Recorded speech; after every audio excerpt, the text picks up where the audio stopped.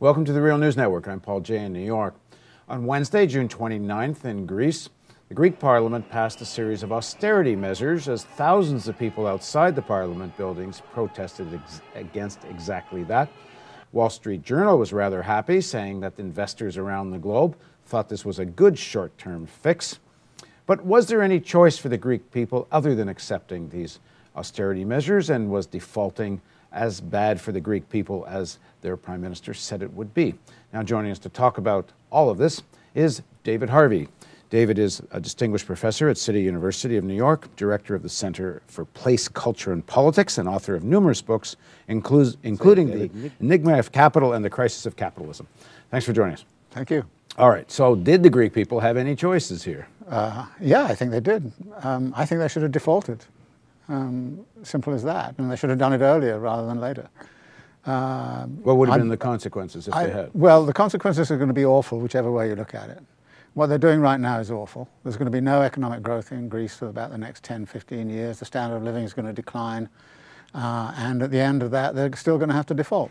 So the only question is when they're going to have to default. Okay, so the contrary argument is they don't default, they're able to get loans because they have more loans, and because the government gets out of the way, there's now more capital freed up for investment, and so on and so on. So what's wrong with all that? Well, growth will emerge. They've got more loans, but on the other hand, the standard of living is going down, the demand is going down, the jobs are disappearing, and entrepreneurial people are leaving the country in droves.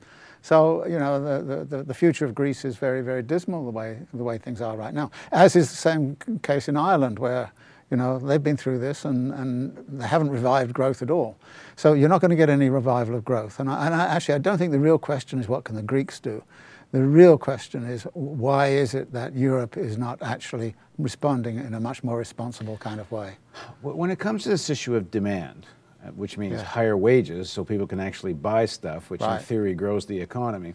When you look at the document that came out of the Toronto G20, it seemed that the leaders of the world understood that when it came to China. Yes. There they said, oh, there should be higher wages. Oh, yes. there should be more social safety net. Oh, there you should increase demand. Well, if they understand it for China, how can they not understand that if you do this in Greece, you aren't, how are you ever going to be in a situation to really pay off debts? Because what's going on both in Europe and in the United States is a political project, not an economic necessity. And the political project is about feathering the nests of the very, very rich at the expense of the very poor. The Republican Party in this country has done this, has done it several times before. You run up the debt and then say, savage all the social programs. That's what Reagan did, that's what Bush has done.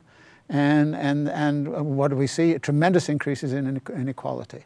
So it's a class project to actually gain more and more class power for the very ultra-rich at the expense of the mass of the people. I can kind of understand it if I was a multi-billionaire in the United States. I can kind of understand the logic, because even if there's not much demand here and the economy continues to have, you know, real rates of 18 to 20% unemployment, I'm still making enough money here, and boy, can I ever make money elsewhere in the world right now, so who really cares what happens here anyway? Right. But if I'm a European banker or politician, do I really want such I hate to use the word, but to turn Greece into a complete basket case economically? Well, but that seems to be what they're doing. Yes, but actually, since the euro was introduced, the amount of German trade with Greece has shot up, and essentially, German industry has destroyed all Greek industry over the last 15 years, that sort of period. The great German export story. Yes, and of course, Germany is doing very well right now. Partly, again, it's exporting to China, and China's doing what you're saying, it's growing. So there you have a situation where Germany is doing okay. Now, what would be a responsible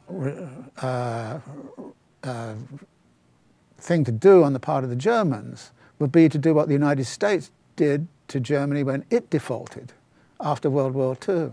I mean, basically, the United States bailed Germany out, free. And not with demands for massive austerity measures. No, not at all, not at all. Exactly the opposite, in fact. And it actually built German growth. What the Germans should do is the same as the United States did to them way back then. And actually, a very interesting article just came out in Der Spiegel pointing this out, that actually the country that's defaulted more times in the last century than any other is Germany. And each time they got bailed out. And particularly when, with the US bailout after World War II. Now, we interviewed a progressive Greek economist, and he was saying that there's a section of the Greek left which was not in favor of default. That even though they thought this whole thing was terrible and they didn't agree with the austerity measures as presented, that default would be so destructive to the Greek people that you couldn't default. There was just too much suffering where it's a downward spiral, you know. But they must know this. Well, they do, but it's a downward spiral for the economy, but it's an upward spiral for the very rich. I don't know if you've seen the data recently in this last recession. Over the last 2 or 3 years, the rich have improved their position. In Greece? Well, certainly here. Well, throughout the whole world, actually.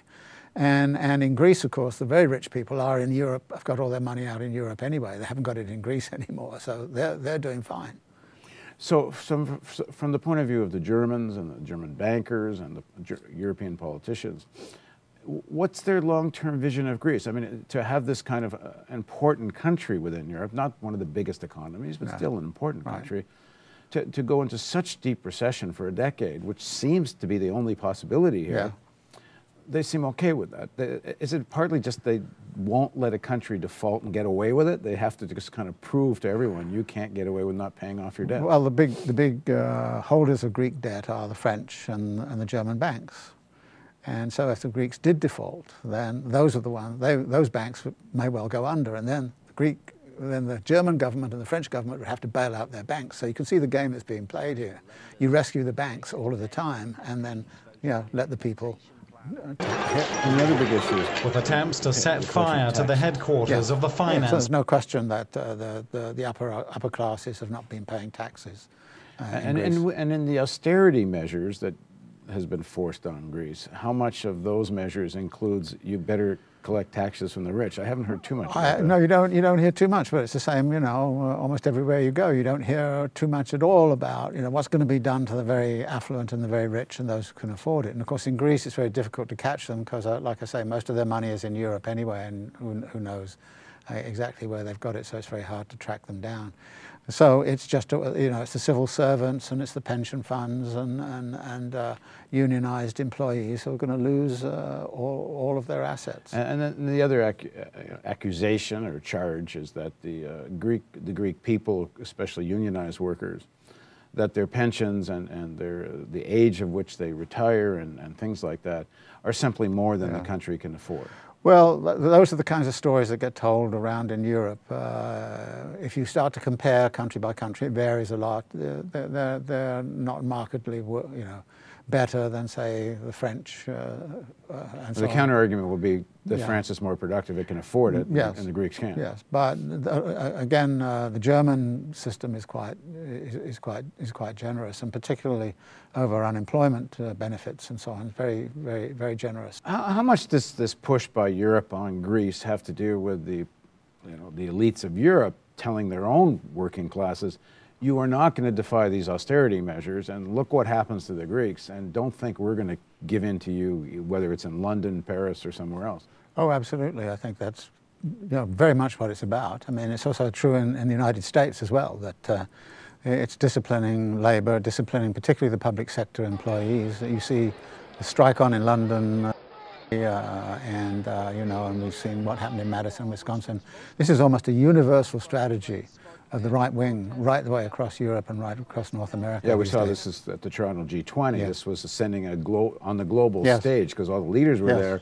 Canada gets to say, well, here's what we'll do when protesters don't like these policies. Absolutely. Well, I guess rationality is not something we're seeing anywhere in the globe when it comes to these kinds of questions. Right. Thanks for joining us. Okay. Thank you for joining us on the Real News Network.